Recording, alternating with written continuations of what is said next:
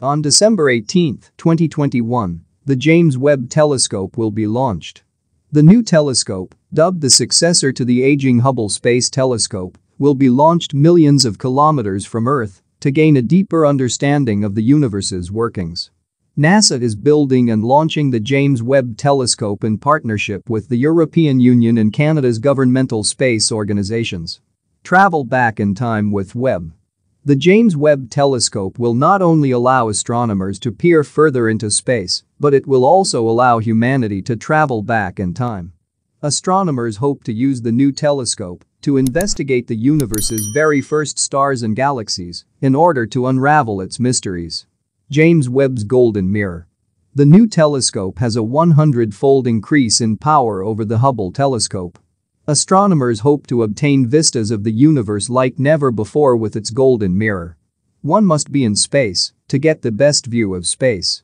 That's exactly what Webb intends to do. The Hubble telescope's mirror was 7.8 feet in diameter, whereas the James Webb Telescope's mirror is 21.3 feet in diameter, allowing it to capture 6 times as much light as Hubble. A greater knowledge of the evolution of our cosmos. Hubble's photographs capture not only galaxy systems, but also a timeline of the universe's history. Scientists were able to peer into galaxies generated 400 million years after the Big Bang, thanks to Hubble. The James Webb Telescope may be able to close that gap by displaying photos from 250 million years after the Big Bang, bringing us closer to our universe's beginning. The new telescope will add more detail to all pictures, including spiral arms, more light, and better structure, in addition to viewing galaxies. Understanding the dark ages of the cosmos. The entire universe was essentially enveloped in a primordial gas before the first stars arrived, which is why this period is known as the cosmic dark ages. Scientists believe that the early galaxies' illumination helped to clear the cosmic haze. They want to gain a better understanding of the fog with the help of the telescope. Infrared lighting. While the Hubble telescope gathers photographs predominantly in ultraviolet light, the James Webb Telescope will collect images primarily in infrared light, providing greater detail about the objects in those images than ever before. Due to a process known as redshifting, in which light is stretched as it arrives and disappears, leaving a red trail behind, astronomers may be able to peek inside incredibly old objects using infrared photography. Webb will be able to photograph extremely old galaxies that are being pushed away from Earth and turning redder in the infrared. That's how you go through time. The telescope will launch into orbit on its own.